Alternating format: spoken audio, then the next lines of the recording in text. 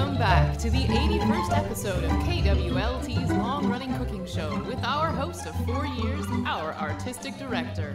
She's very busy with preparation for Hair and the Popcorn plays, so in today's episode, the role of our artistic director will be played by Stefan.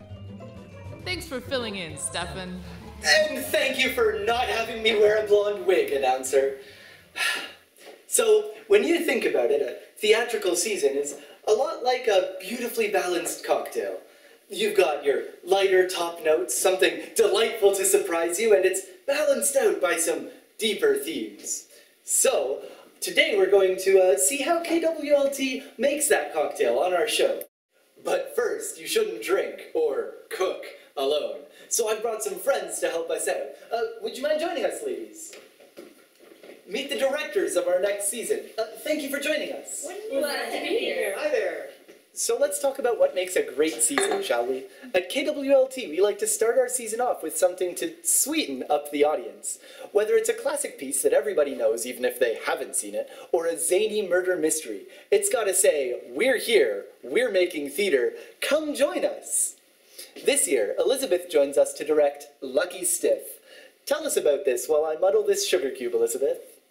It's a murder mystery farce of mistaken identities, $1 million in diamonds, and a wheelchair-bound corpse that will have you dying of laughter. And it's also a musical. It sounds like Weekend at Bernie's meets over-the-top musical farce. Once we've picked our first show, we like to head into winter with a show that celebrates the spirit of the festive season. This year, we're bringing you a play that celebrates both the season and theater, Scrooge Macbeth, directed by Carolyn. Tell us a bit about it, Carolyn. Christmas meets Shakespeare in this play within a play about 4 actors who have to put on a show after the rest of their cast gets food poisoning. So you could say that you'll laugh, get punched in the face by fun, and even learn some new words to your favorite Christmas songs. The festive season leads right into the festival season, when KWLT participates in the Western Ontario Drama League. This year, we'll be entering the festival with a play that continues our tradition of modern and edgy theatre. Tell us about Lion in the Streets, Erin.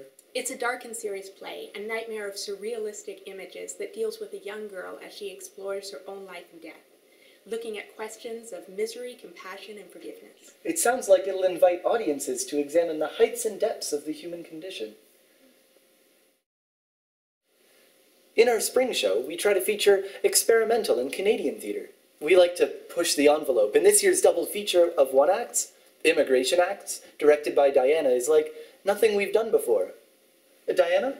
Immigration Acts is an evening of 2 one-act plays that stages the dichotomy in Canadian attitudes, where the audience is asked to negotiate between one play where Canada is depicted as tolerant and generous, and the second play where Canada is depicted as intolerant and white supremacist. And it's up to the audience to decide how they feel about that relationship. That will make for a very complex and layered night.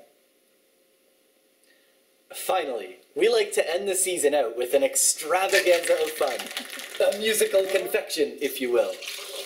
This year, we'll be singing along to the deceptively sweet Legally Blonde the Musical, directed by Rebecca. Rebecca, can you tell us about it? Legally Blonde the Musical follows sorority president Ella Woods as she follows her heart from sunny Malibu to Harvard. As the world tries to box her in, Elle defies expectations, including her own what? What an effervescent end to the season! And that's how you make a KWLT season. Let's dig in.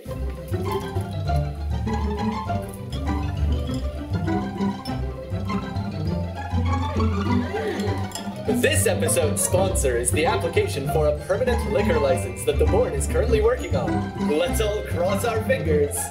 Join us again for Cooking with KWLT.